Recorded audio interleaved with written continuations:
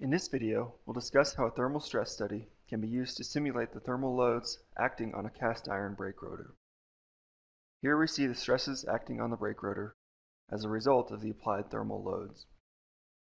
Let's take a step back and review what is required to set up and run this study. We've got a 1/8 symmetry model of the brake rotor. Using symmetry gives us two advantages. First, the model size is reduced, which helps to speed up the solution time, and second, the application of boundary conditions is very straightforward. The first step is to create a new thermal stress study and adjust the unit system used for the model. Next, we can adjust the material.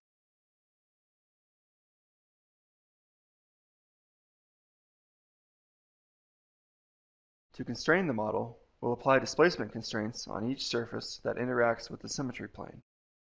The UX displacement will be constrained for the surfaces that lie on the YZ symmetry plane. The UY displacement will be constrained for the surfaces that lie on the XZ symmetry plane. And the UZ displacement will be constrained for the surfaces that lie on the XY symmetry plane.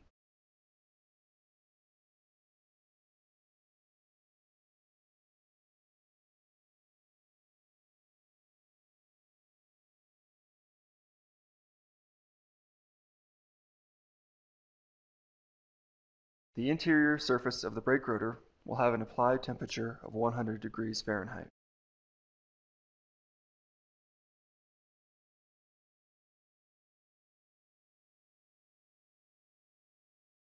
The large surface of the rotor will have an applied temperature of 400 degrees Fahrenheit. This temperature differential will cause stresses to appear in the brake rotor.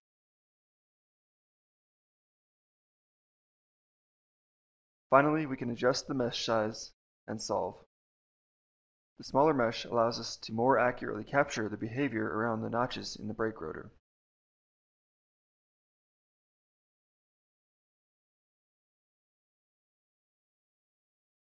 Now we can toggle through the results, examining the stresses, heat flux, and safety factor.